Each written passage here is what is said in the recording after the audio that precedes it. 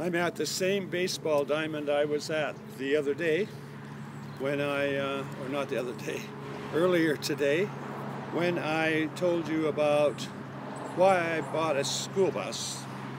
That video got to be way too long because I'm a mouthy guy and I keep talking and chatting. But this one's going to be short. Why I became a nomad. I used to live in Vancouver in a very small apartment. It was called single occupancy.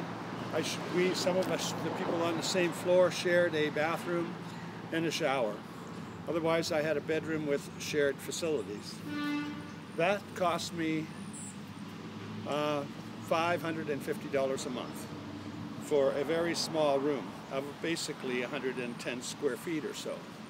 So I was sitting in my room on a rainy day, on lots of rainy days in Vancouver. On lots of rainy days, I was sitting in my room watching videos on YouTube. Then I discovered people traveling around. It's not something that I actually considered before watching the videos.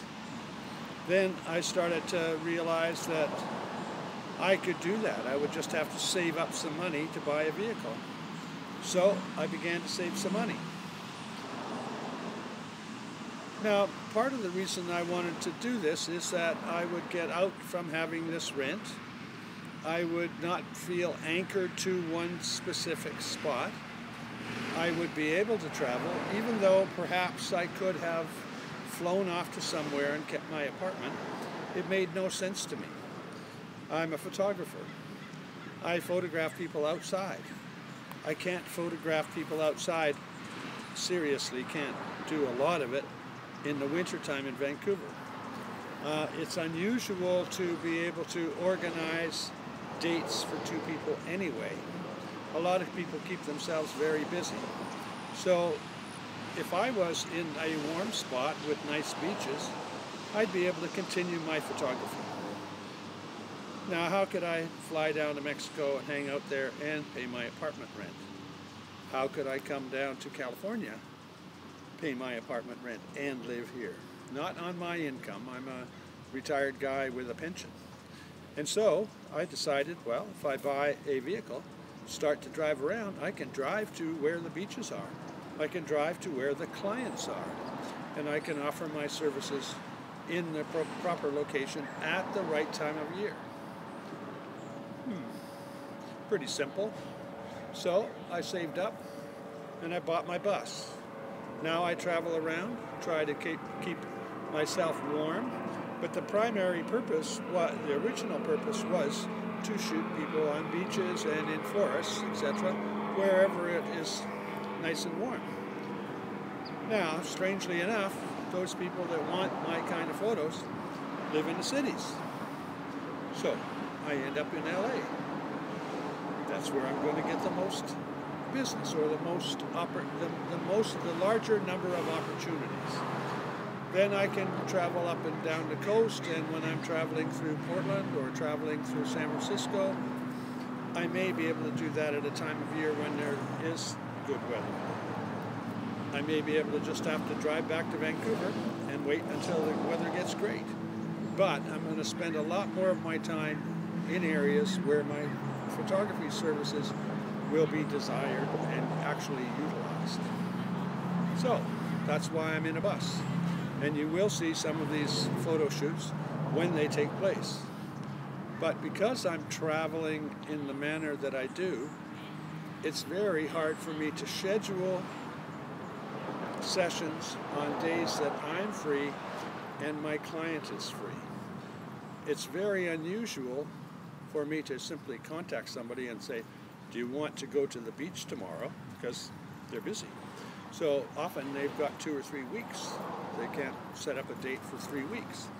And I might no longer be there. So it's not like I just drive to LA and every day I do a photo shoot. It's like I drive to LA, I'm now here, so I now can work on setting up these photo shoots. And that will cause me from LA to go to San Diego, so I try to set up a few while I'm down there. Then I'll come back to Venice Beach perhaps, set up a few while I'm in Venice Beach. then I will start to travel north and try to set up some on my way north. But it still won't be more than maximum 3 a week, and I might have to actually stay longer in some locations in order to do that. Therefore, I spend less of my time in the wilderness and more of my time at highway side, what do you call it? Road stops, more or less on the highway.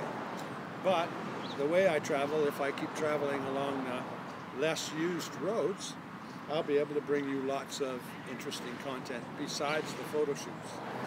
So, short story, I bought my vehicle, became a Nomad because it's better for my profession / hobby. I used to be a professional photographer, but I wouldn't say I am now because it's more of a hobby at the present time. It's not something that generates enough to live on anymore. The reason for that it doesn't generate enough to live on anymore is that there's less demand for my photos. Short story, wanted to make it as short as possible. I live in my motorhome, or my bus conversion to a motorhome, because it's cheaper. Cheaper to accomplish the tasks that I want to do, which did require me to be mobile. So have a good day. Give it a thumbs up if you like it. And if you want to join me for my photo shoots or my travel experiences, subscribe and click that bell. That bell will tell you when I upload another video. So this is a single clip. I've never done this before. Stood in one place, simply talked. But today I thought I could do it and gave it a try. Have a good day, just like mine. I'll see you tomorrow.